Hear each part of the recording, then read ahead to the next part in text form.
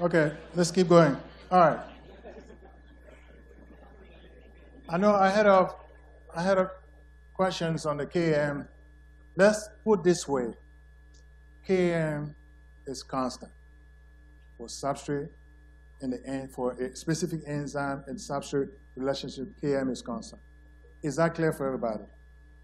For what I was saying about the temperature, that is not clear, and then don't take that in consideration. I put it in, as you say, it can change, but it will not change all the time, or it's not a constant occurrence. So Km is constant. Is that clear for everybody? Km is constant, okay? Now, let's keep going now. We're going to talk about inhibition, okay, enzyme catalyzed reactions. All right. So it turns out in the biological system, we have thousands of enzymes, and all of them catalyze specific reactions. And if you recall, says we are chemistry, because chemical reactions basically sustain life. And all of those chemical reactions, many of them are catalyzed by enzymes. So enzymes are very, very important. But because they are very important, they have to be regulated, okay? And some of those molecules that contribute to the regulation of enzyme, that's what we're going to talk about, okay? And those regulators, some molecules can stimulate the activity. Those are called activators. In the hemoglobin, what is the activator? Stimulate the activity. Oxygen, right? But now we have a bunch of inhibitors, right? Such as what? Allostatic inhibitors. Carbon allostatic. Carbon monoxide, it's inhibitor, but not allostatic, right? And allostatic means a small molecule binds to and changes affinity. But inhibitors, by definition, basically, it could be allostatic, but inhibitor can also be a poison that can kill the enzyme, okay? And we're going to differentiate between the two now, okay? So you have your allostatic inhibitors that bind to the molecule and just decrease its activity or affinity for the substrate, or just bind to the active site covalently and kill the enzyme. So several drugs, and one thing you have to remember, you're going to be prescribing drugs, right? And many of those drugs are inhibitors. So that's why this is important. Don't think we're giving you biochemistry just to confuse you. It's very, very, you will see most of them in the pharmacology and stuff, because most drugs you're going to be prescribed are inhibitors of the enzyme, either enzyme or receptors and so forth. Okay? So one example is the drug methotrexate is used in the cancer treatment. So this molecule basically inhibits DNA synthesis. It targets a specific enzyme, shut it down, and the DNA synthesis is downregulated. As you know, in the DNA synthesis, or cancer, for instance, one particular thing, characteristics of cancer, they will not die in normal cell death, and they continue proliferating, right? So one activity that have to occur, or process has to occur, in order for cell to grow, you have to have cell DNA synthesis for division to occur, right? Because you need a new DNA synthesis, you saw the DNA synthesis, right? For new cell to be generated, right? So if you block the DNA synthesis, so you inhibit cancer cell growth. Does that make sense? So methotrexate is used in that direction. So you can also inhibit nuclear, for instance, in ATZ. This one target virus duplication, basically the DNA synthesis in a virus, especially in RNA virus. And if you get incorporated, it basically get taken and get incorporated, can inhibit DNA synthesis. So many of those drugs that you'll be writing, inhibitors. Now you also have a poison. I think you've seen a few of those, the cyanide and CO, carbon monoxide. Again, carbon monoxide, when it binds to the hemoglobin, basically it binds the tidy. You don't have a deoxy, but you have a carboxy hemoglobin, right? So that's the difference on the two. I know I had a lot of questions on that in the exam, but it's carbon monoxide created a carboxy hemoglobin, not the deoxy hemoglobin. So now, cyanide also binds to the oxygen binding site, but it can also kill the mitochondria electron transport chain. So those are poison. okay? Because they bind covalently, but carbon monoxide don't bind. Well, it's so tight, it looks like a covalent binding, okay? But the cyanide also, it's a poison because it killed the enzyme, basically. So now, it turns out there are many ways you can jam a machine, right? The enzyme machine, you can jam in many ways, either reversibly or irreversibly, right? Does that make sense? So now, reversible inhibition, that's like you have an allosteric molecule bind, affect the activity for certain times, and later on leave, and then the enzyme move on with its job, right? Or you can just shut it down completely, covalently link an inhibitor, and the enzyme is dead. That's irreversible inhibition. Is that clear? So now we're going to talk about mostly reversible inhibition, because that's where most drugs are. But you're going to be dealing with the irreversible inhibition when he's getting to things that are poisons, so you're going to need to deal with those too, okay? And those are poison-related stuff. So irreversible, they're not good stuff. For irreversible, you will use them in the drug-related activities.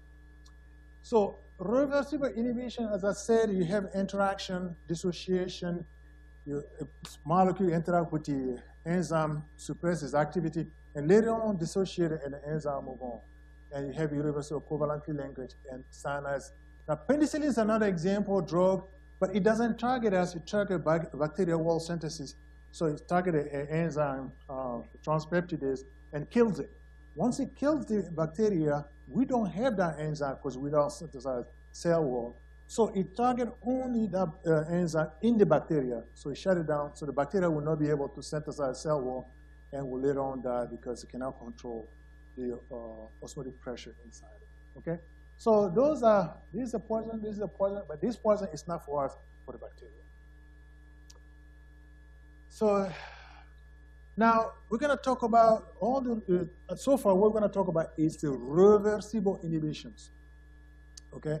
Reversible inhibitions, you have a competitive inhibition, non-competitive inhibition, and one that I gave it to you, the uncompetitive. Mostly you see this in most stuff, but I'll give it for you to have it and be armed for it in case you see that in the board exam or whatever. Because they're very, very close, and you can easily get it, and then you'll be ready for whatever come about in your board exam. Okay? All right, let's talk about competitive inhibition. It is a reversible inhibition, right? So competitive inhibition, as you see here, if you recall this, the enzyme kinetics. So basically, inhibitor bind to the free enzyme, okay? So once it bind to it, it prevents the binding of the substrate, so the enzyme is not in a not free enzyme, or not free enzyme, but free enzyme inhibition complex. So it cannot bind to the substrate, okay? But this is a dynamic situation. You bind to it, stop it for a moment, and you release it, and the enzyme can go back to a free enzyme site and can act on the substrate and move on, okay? All right, here is how this looks like. You have your free enzyme, and this is a regular substrate. And the substrate binds to the active site, and then it gets transferred to product, right? But you see the inhibitor looks like the substrate, so it fools the enzyme. So it comes and binds to the active site, as you see here, and prevent the binding of the regular substrate on the active site. So basically, because it blocks the active site, it's competing for the substrate on the active site, okay? They're competing with the substrate for the active site, okay? They're competing for the with the substrate for the active site. Is that clear? They're competing. So that's why it's called competitive inhibition, because the inhibitor and the substrate are competing for the active site. Now, you can overcome this by doing what? Increasing the amount of substrate concentration, just like you do with the carbon monoxide. When you bind to the active site hemoglobin, what you do is to bombard the person with a high hypertonic oxygen, right?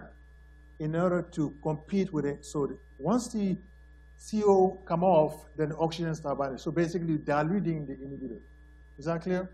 So the competitive inhibition can be overcome by increasing the substrate concentration. Is that clear?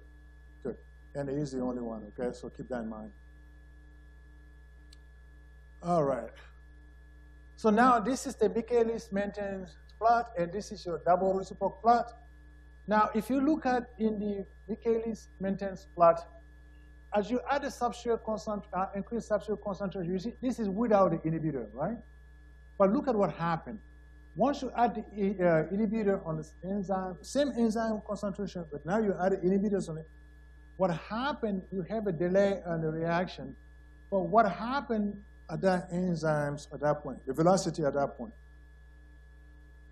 What happened? What changed? Km change. So Km change, but look at it, what happened?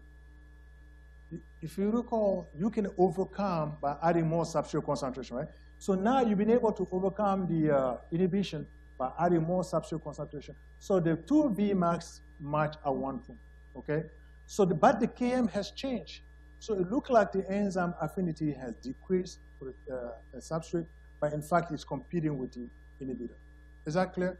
So in a competitive inhibition, Km increases and Vmax is not affected, is unaffected. Is that clear? Good.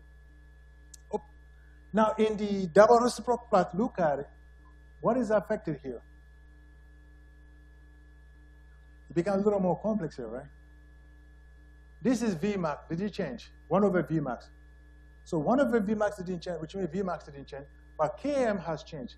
Now this Km here and this Km here, the new Km in the presence of the inhibitor is now called the Km apparent. Okay? It's not the real Km, but it's the Km in the presence of the inhibitor. We call that Km apparent. Okay? It appears to be, it's not the real one, but it appears to be due to the presence of the inhibitor. Is that clear? So now the red one represents the line. So when you have the inhibitors and it shifted to the left, so the Km is shifted in the direction, the 1 over minus 1 over Km is shifted in this direction, close to the 0. Now, if you take the inverse on that, what happened to the Km after you calculate that? Up or down? Up or down? Can you tell from here, just like looking at it? It's easier here, right? But here it becomes much more complex. So, but exactly the Km increases. If the Km increases, the 1 over Km decreases. Does that make sense? Right. So now, similarity here. So now, one example of a competitive inhibitor is this drug here, the statin, the pravastatin, which is a precursor for statin. So basically, this drug looks like HMG-CoA. And what is HMG-CoA? So the HMG-CoA is intermediate in a cholesterol synthesis. Cholesterol synthesis, we touched a little bit on the, no, not yet, the lipoprotein. But anyway, cholesterol is synthesized from this molecule, acetyl-CoA. So it started with the 3-acetyl-CoA. At the end of the day, it's a lot of reaction. I'm not asking you to memorize the reaction, please. What I want you to know, this site, it's the, there is an enzyme called the HMG-CoA reductase that catalyze the rate determining step of the steroid cholesterol synthesis. Here, HMG-CoA is converted to malonate, and the enzyme that catalyzes that reaction is called HMG-CoA reductase. This enzyme is the target for that drug. Okay? So if somebody has a high cholesterol, you've probably heard about statin, right? To lower, it's exactly. So the statin look like the substrate here, which is HMG-CoA. You see, as you can see, you see the structure look like? Now, but it's not the substrate, so it binds to the active site on the HMG-CoA reductase. As you see here, it binds to it. It looks like the HMG-CoA, but look at all the stuff that is attached to it. So the HMG-CoA cannot flip it to a product, so the enzyme stay there, confused, and struggle with this molecule until it come off, and the new HMG-CoA come about. Is that clear? So it competes for the active site. So it's competing for the active site of HMG-CoA reductase. So basically, the normal substrate and the inhibitor. So they're competing for the active site. That's a competitive inhibition. Is that clear? Is that clear? So now, if you want to overcome, what you should do? Increase what? HMG code, right? So you can alleviate this inhibition. All right. So the question came about here. Which one of these is a competitive inhibitor for the hemoglobin? CO2? How many of you say CO2? How many say CO? Oh, good. Yeah, CO is the one, it goes directly to the active site. CO2 binds to a site that is completely different from the active site, okay? So CO, carbon monoxide, is the competitive inhibitor. And then block the binding of oxygen. And cyanide also bind to basically to the iron in the oxygen binding site. So this is your competitive inhibitor, okay? All right. So now the next one we're going to talk about is non-competitive inhibition. So in the non-competitive inhibition, as you see here, as the name indicated, the enzyme active site is sitting in there. The substrate and the inhibitors are there. They don't compete with the active site. Everybody have their binding site. The substrate come and bind to each side. The inhibitor bind to each side. The sites are different. So you see your enzyme here. Now you have a binding site for the substrate, and you have a binding site for the inhibitor. They're both bind to different sites. They're not competing. That's why it's the name non-competitive inhibition. So the enzyme compete, basically the enzyme form the complex here, E plus S, and then form the ES complex and so forth. Now the enzyme can be bound by inhibitor, by this rate constant, so you have an enzyme inhibitor complex. And now the inhibitor enzyme complex can bind to the substrate. Yep, can bind to it. But once they bind to it, and then the complex can form also, but also can bind to the inhibitor and the complex there.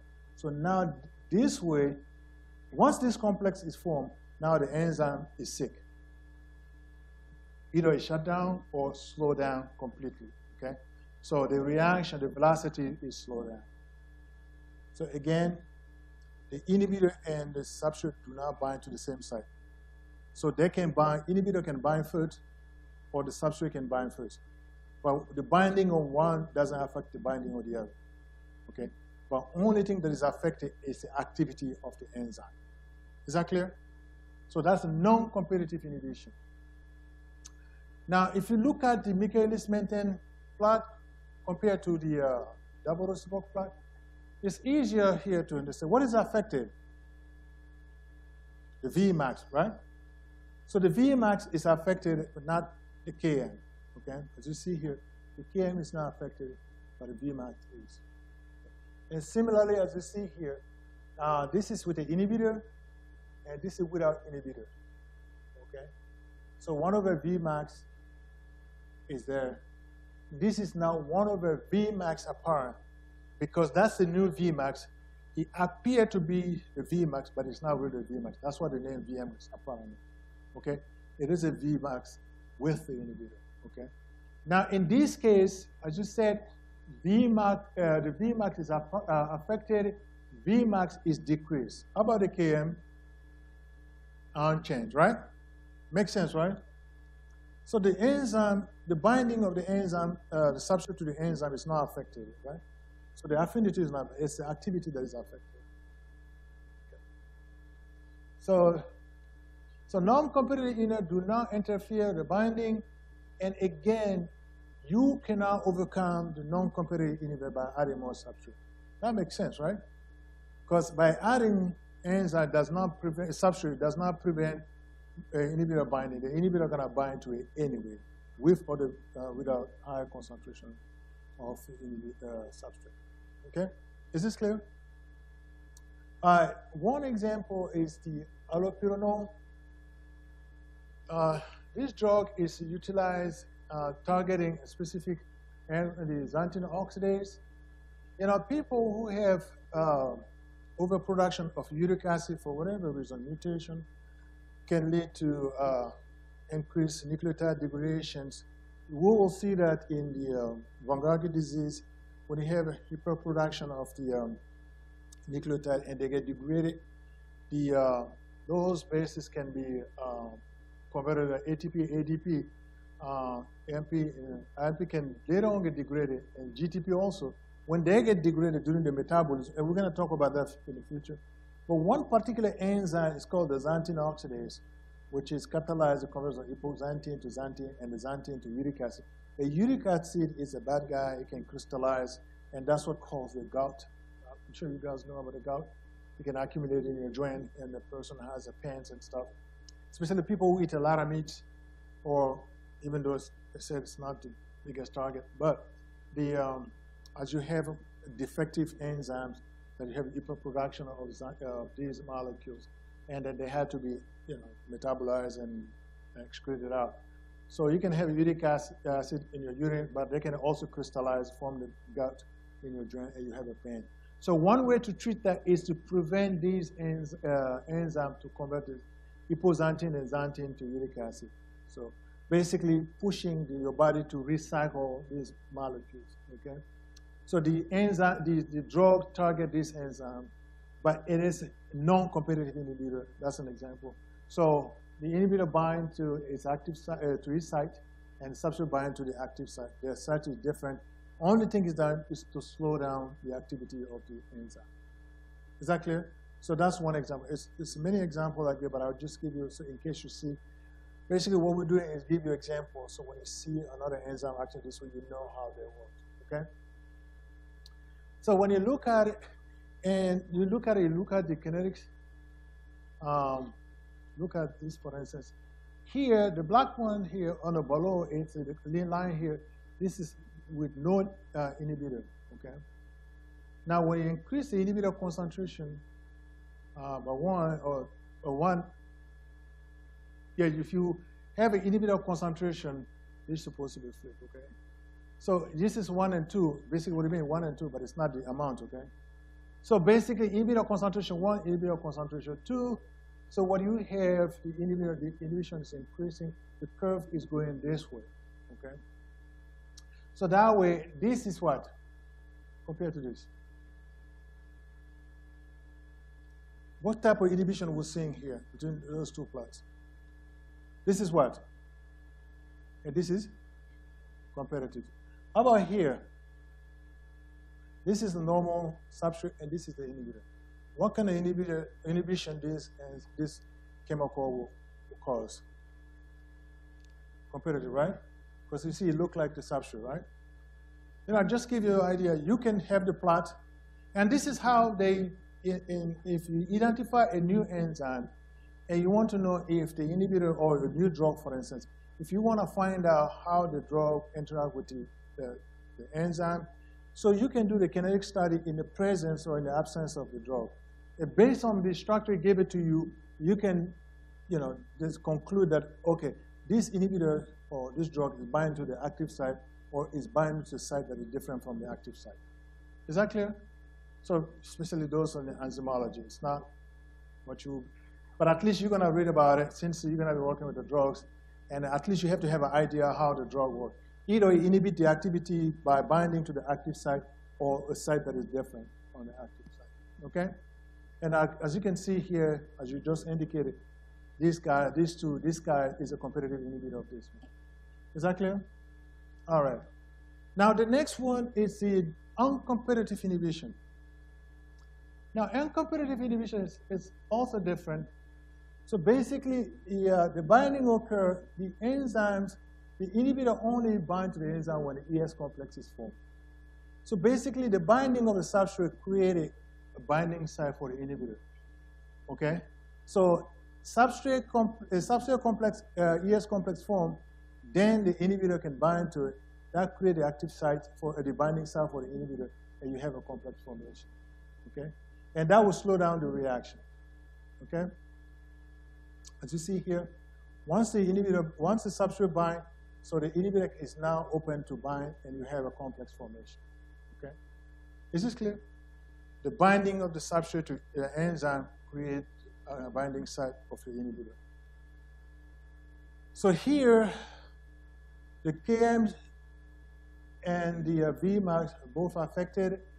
As you see here, the Km is affected and Vmax also affected. Okay? So as I said, this is one over Km apparent. This is, I'm sorry, this is the real Km and the Vmax, and up here, this is 1 over Vmax apparent, and this is the 1 over Km apparent, okay? And again, this one cannot be overcome by adding a substrate, higher concentrated substrate, right? So anytime you see lines that are parallel like this, that is your uncompetitive, okay?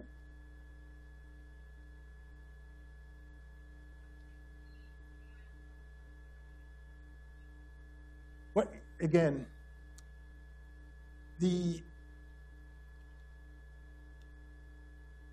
when the binding occurs, the fact that the activity is slowed down, the Vmax will be affected. That is clear. I think the Km is the one that probably let you confuse. Yeah, no, when you look at the, as you see here, the binding of the inhibitor is not really the fact that the enzyme inhibitor bind to the one end, the substrate bind, and the inhibitor bind, the fact that the inhibitor bind and it make the binding site look like for the inhibitor open now for binding.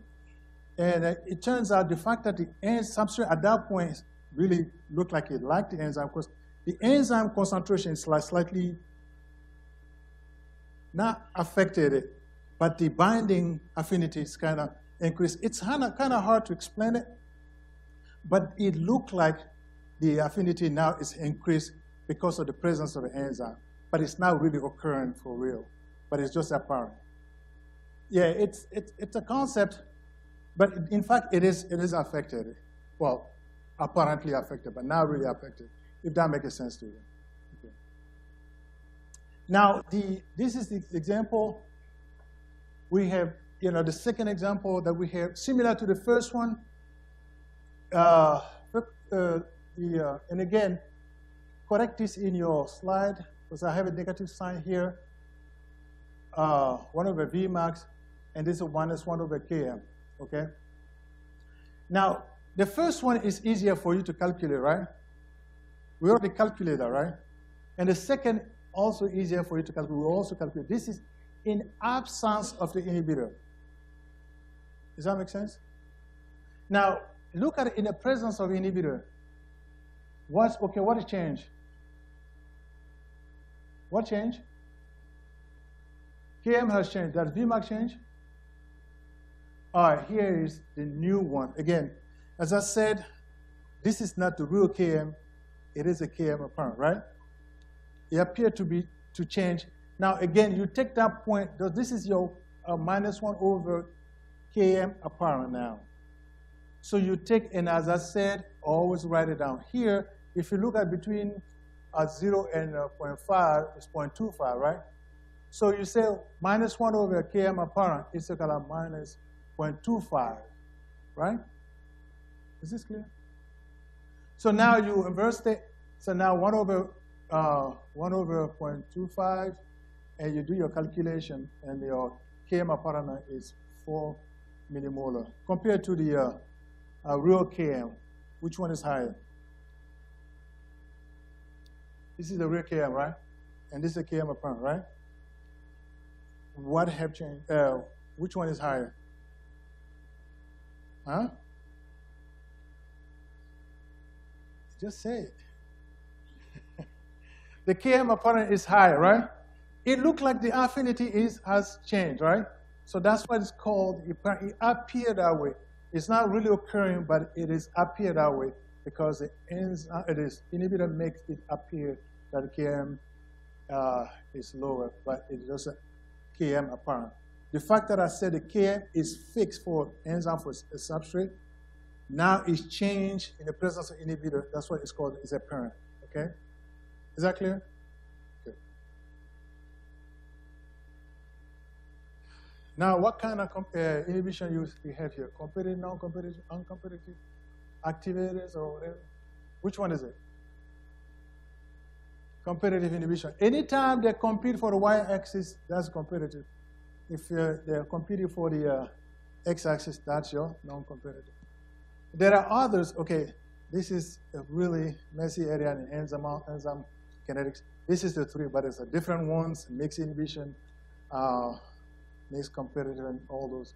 So, but we're not gonna, those are if you wanna get a PhD in biochem or enzymology. But so far, it's the one that I mentioned are the critical one, competitive and non-competitive.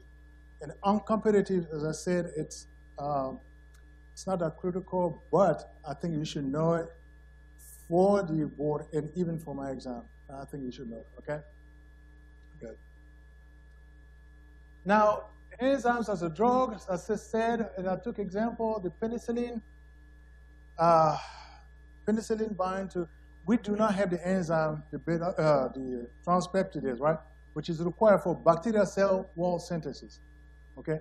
And this is one thing, you remember viruses, it's hard to, not so many drugs against viruses, but now, yes, maybe, yes.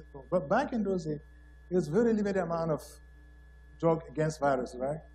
So it turns out something, because the reason is the virus co-opt many of our own enzymes for their own purposes. So when you want to send a drug against them, you can't target them because you're going to target your own, which create a much more side effect, right? So the best way, if a bug has more proteins, then it's easier to target one of the enzymes. Because, as I said, many drugs target enzymes, right, or receptors and so forth. But the fact that viruses do not have a lot of proteins around, so they don't have that much target protein to target, okay? But bacteria, they have, in one case, is those bacterial cell walls. The fact that they need a cell wall to survive the osmotic pressure. So the drug beta-lactam-based enzyme, penicillin, amoxicillin, basically target the cell wall synthesis, specifically enzyme, as I mentioned, the transpeptidase, bind to and kill the enzyme, so that the bacteria cannot synthesize the cell wall and will not be able to sustain the osmotic pressure. But other drugs such as renopril, lisinoprils, those are basically blood pressure drugs. They are used to inhibit enzymes that basically cleave specific proteins that lead to vasoconstriction. As you look at it, the cleavage of angiotensin 1 to form angiotensin 2, which basically this molecule causes vasoconstriction. So you prevent the formation of the angiotensin 2. You're probably going to see that in physiology. So by these drugs, so you will not be able to synthesize this from here. And you targeted the enzyme that catalyze the reaction. So as I said, many of those drugs basically target enzymes. In this case, you target the enzyme that convert angiotensin 1 to angiotensin 2. And this molecule is needed for vasoconstriction. So if you prevent the vasoconstriction, you can reduce the blood pressure. There are other drugs also can cause vasodilatation and so forth.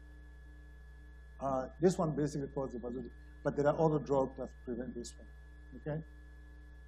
So again, in many cases, when people have issues control their blood vessel, the blood pressure, not only you prevent the angiotensin formation, but you can also cause vasodilatation in order to attack the disorder both ways.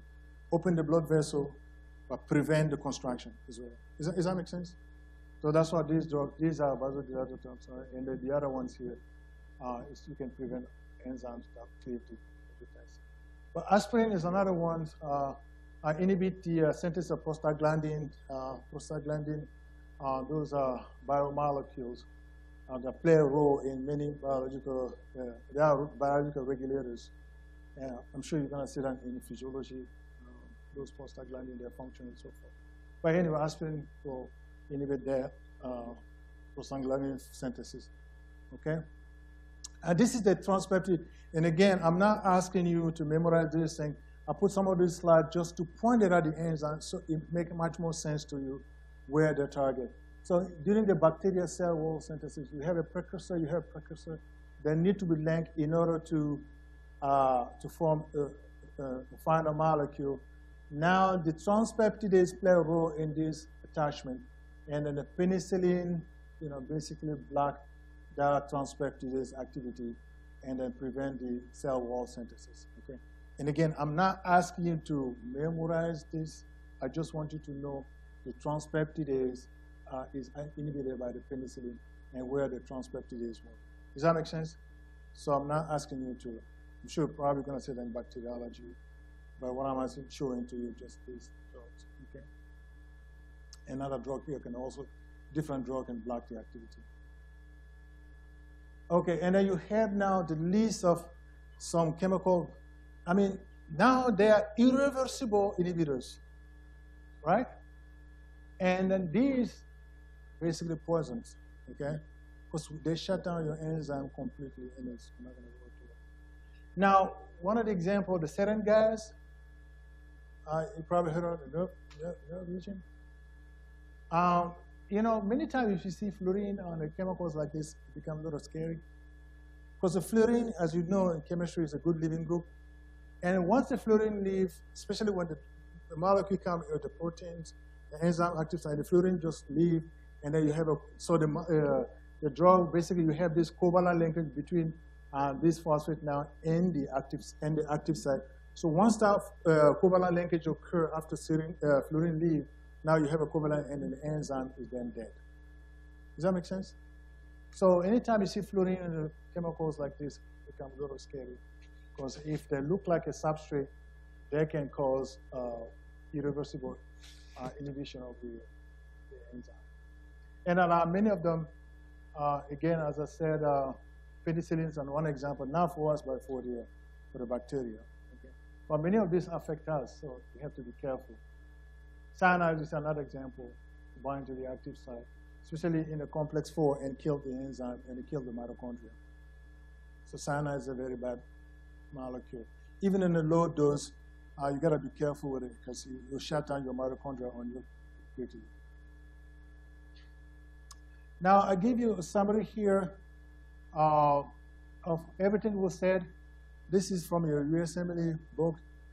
I know it's a lot of information, but this will give you, straight up in front of you, summarize everything that I said in terms of KM or the inhibition, how they can be overcome, changes.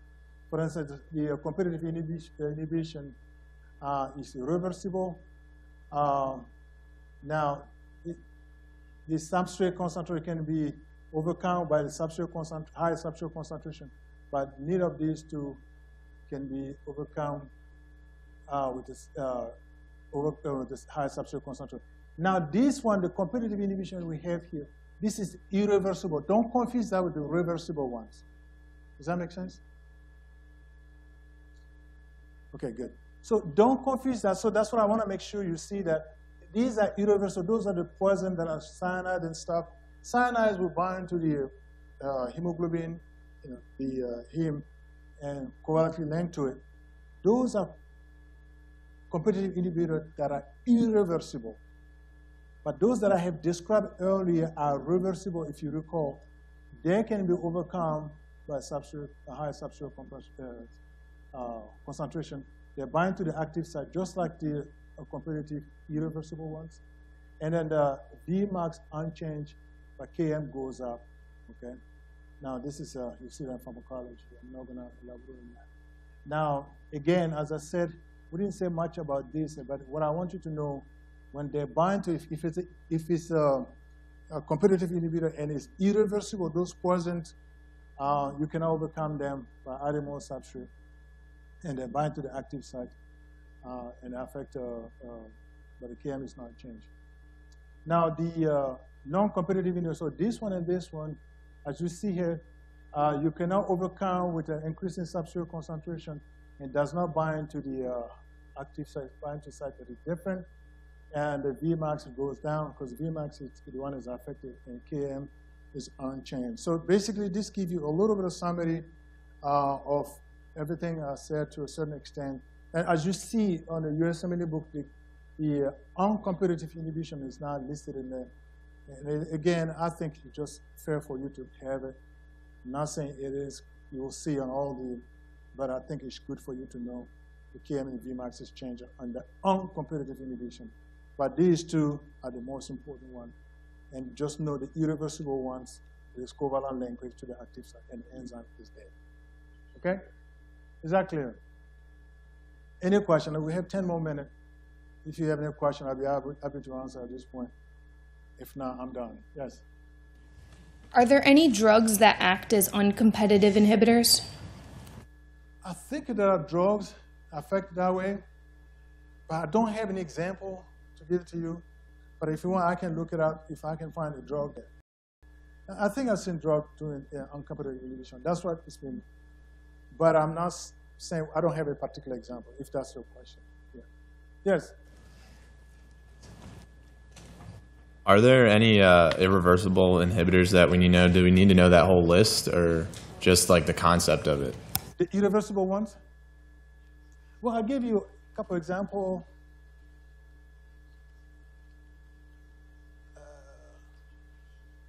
I gave you a few examples. I think I even have here. For instance, the cyanide.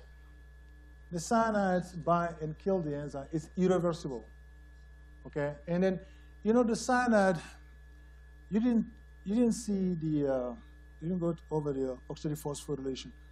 But I'm sure you guys had oxidative phosphorylation and a complex 4, which is cytochrome C oxidase enzyme, which is a last complex in the electron transport chain, where the electron pass from from the cytochrome C to the oxygen to form water.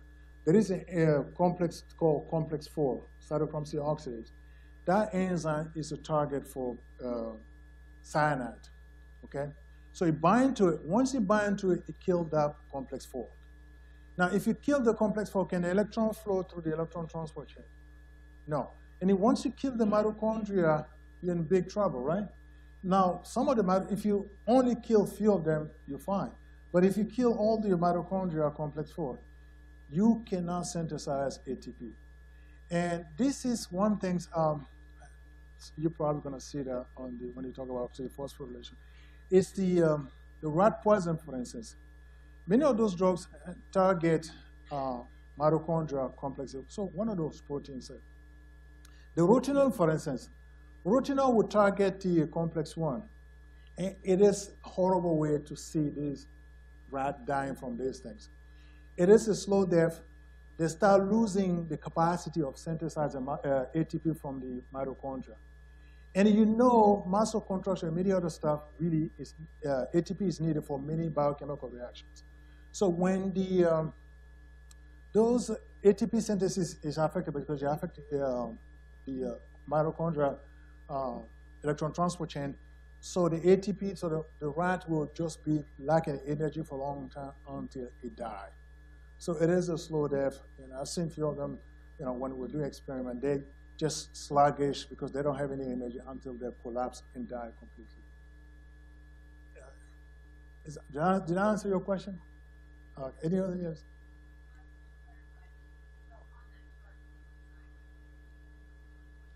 Yeah, I mean, I'm not asking to memorize a poison or a drug because I'm not doing the pharmacology. So what I want you to know how irreversible inhibitors works as a biochemist. But I'm not asking you, if I'm asking you cyanides, I have to tell you the end product. So basically, I want you to understand what an irreversible inhibition means, what a competitive inhibition means, what reversible irreversible competitive inhibition means, what reversible competition inhibition means, what non-competitive inhibition means, and uncompetitive.